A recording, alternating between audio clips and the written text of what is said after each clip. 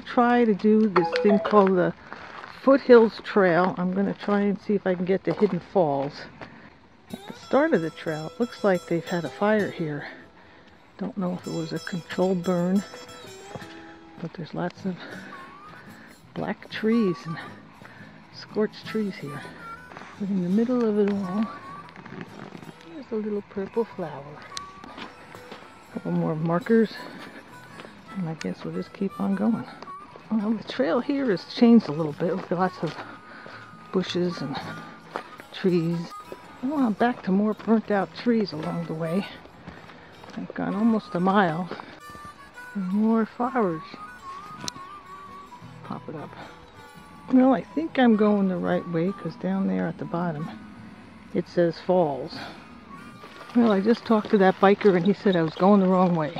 According to the guy on the bicycle, when I got to about this point and I ended up going straight towards the Palmetto Trail, he said I probably should have gone to the left up here.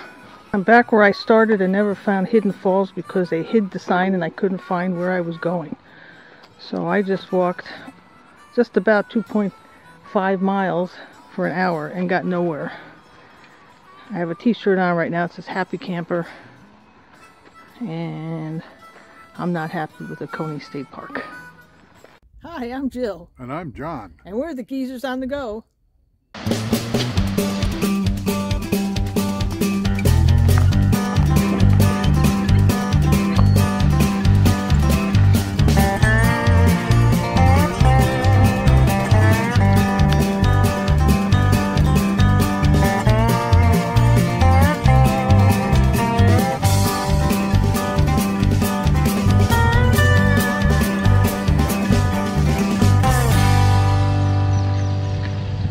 In this episode, we're at Oconee State Park in the Blue Ridge Mountains of South Carolina. The park has 139 sites, most with water and electric. There are 2 lakes here, tons of trails, and some of the most lopsided campsites we've ever seen. No matter what you do in some of these sites, you're not ever going to get level. Maybe that's why we saw lots of tents and smaller rigs here. There were a few bigger rigs at the front of the park where they have their only full hookup sites. We didn't hate it, but it's definitely not for everyone. This is our campsite at Oconee State Park in Mountain Rest, South Carolina. It's in the northwest corner of South Carolina, almost right on the Georgia and Tennessee border. That's called Campground Lake. This is pull through. We got a spot right on the lake here. Right now it's a Monday, beginning of April, but there's hardly anybody here. So we'll see what it looks like later in the week when the sites are not quite real level, kind of gravelly in this area anyway. But you're right on this little lake. Somewhere more than 100 sites. Our sites just have water and electric. And the dump station's not too far, so we're good. Okay, we'll walk around to the other side of our campsite so you can see where we are right here down by the lake.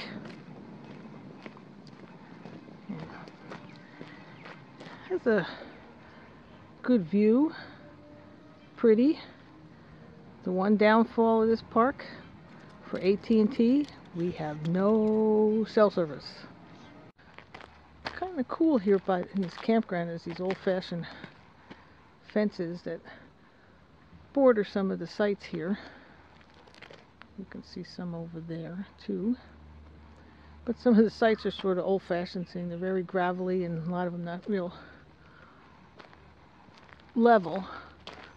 But I guess this is old-timey camping. You got lots of trees, and most of the service is just 30 amps, so if you have a big rig, this area is not good. There's another area up at the top that has some full hookups, but they're ugly sites in my opinion, because there's no trees, there's no anything.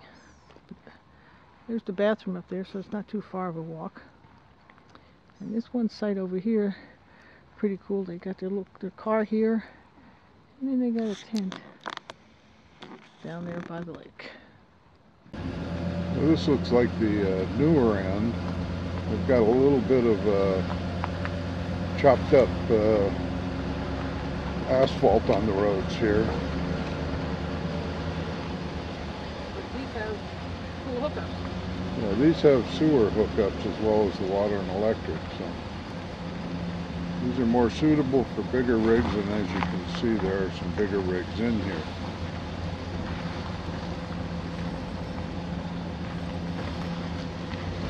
But the sights are ugly. Yeah, they're not the prettiest sights in the world. There's the dump station. Let's another look here at our loop. This whole campground's sort of a little strange. It's laid out, I guess it's old school, the way things used to be. This one's not bad. It's a big long one. And then you've got these pull-throughs, but most of them are kind of skinny, and most of them are terribly uneven. There's a couple ones, at least you're by the lake, but like ours, it was very difficult to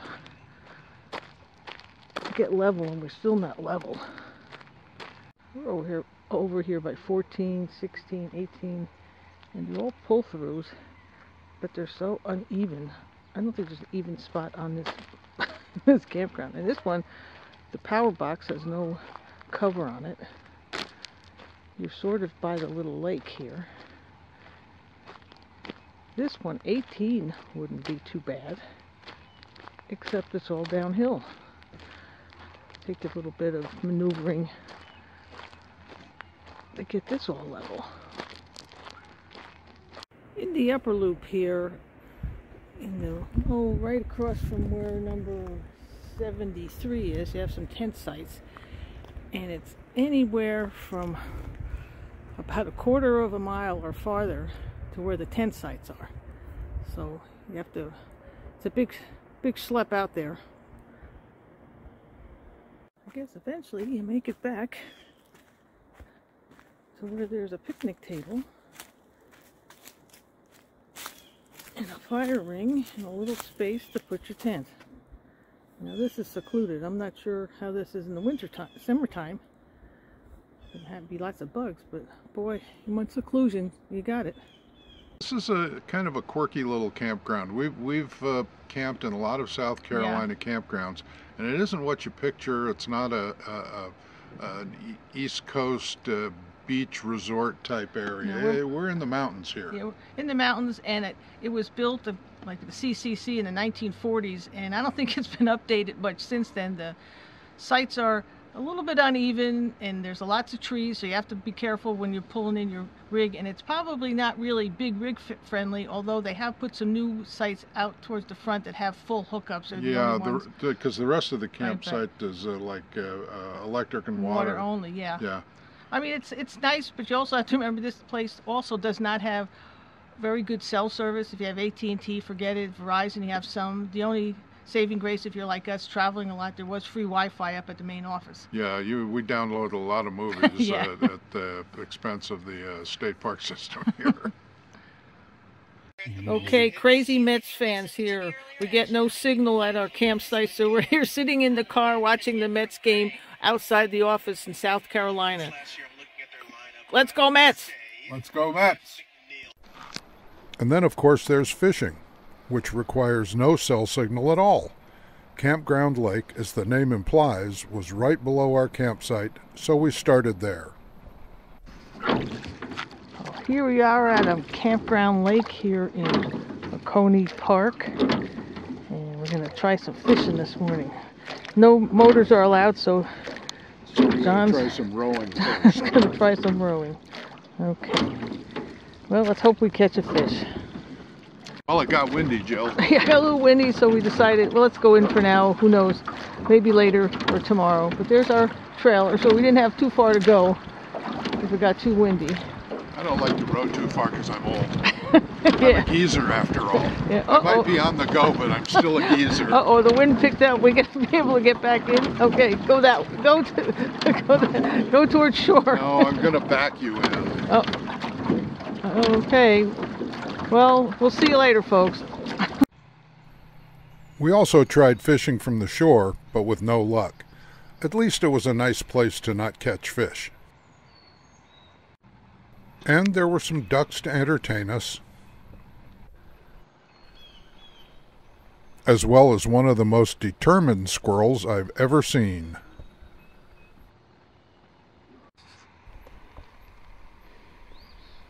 And some pretty nice scenery, too. There's enough to do here. This area is famous for its waterfalls. There must be 30 different waterfalls in the area you could visit. But I mean, you might have to travel 10, 15, 20 miles. We saw them all too, didn't we? Oh yeah, we saw them all. Yeah, we saw about 2 or 3. Some of them are like 5 miles in and 5 miles out. So. Yeah, so forget that. We weren't walking that far. We saw one that was only like less than a mile to walk in, so that was. And there was that good. big old tunnel too. Oh, big tunnel that was built for the railroad and that they never finished. It was done right around the Civil War. They got about halfway through the mountain and quit. Yeah, and they have lots of trails. So basically, it's not a tunnel; it's just a big hole in the ground. There are a lot of trails too in the park. Goes to all different places. I went to one that I thought I was going one place. Well, the signage was bad, so I just took a mile walk by myself. Yeah, you come to a fork in the road and they say take it. Yeah, I took the wrong one. And the other thing with this area too is that you're kind of not exactly in the middle of nowhere, but sort of off to the side of the middle of nowhere. Yeah. It's about 10 miles into town. Yeah, the main town, Walhalla, is about 8-10 miles, and there's not a heck of a lot there, but there's enough to do. Yeah, there's places to eat and there's drugstores and stuff. And Walhalla is called the Main Street to the Mountains. Yep. And that's where we are. Well, I'm on my way up to the Stump House Tunnel, about 5 miles or so from the campground, so we'll see what we can see. It says only foot traffic. From what I was told, you could drive through it, but maybe not today. The Stump House Tunnel was sort of a defunct project that was started in the mid-1800s, and it was supposed to provide airways as they cut through the mountain. It was supposed to be something like 5,800 feet long, and they only ended up getting about half of it done. And then the Civil War came and they never finished it. Well, we'll see what it looks like. This is one of the rail cars, or I'm guessing it's an original, looks pretty old, that helped the miners go through the tunnel, which is up here a little bit. And we'll take a walk through there. As I get closer here, a cool breeze blows through. I think they said it stays at 55 degrees, this tunnel. Ooh, it's chilly. Now that the camera's sort of adjusted to the light, you can see it. And there it goes. Woo! Woo! The tunnel was supposed to provide a railroad shortcut to Charleston, but all it was ever used for, apparently, was a Clemson University project to grow blue cheese. Well, we're making our way to what I think is pronounced Oconee Falls. It's just down the road a teeny bit from the Stump House Tunnel. So be careful, lots of stumps here. The creek comes out of here, and we'll make our way to the falls. There's the name of it, Oconee Falls, and it says it was named for a Creek maiden. And she fell in love with a white trader.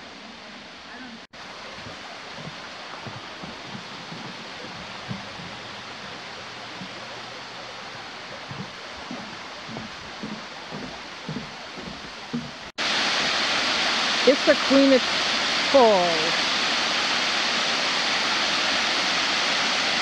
Looks like you could, if you wanted to, you could walk down to the bottom.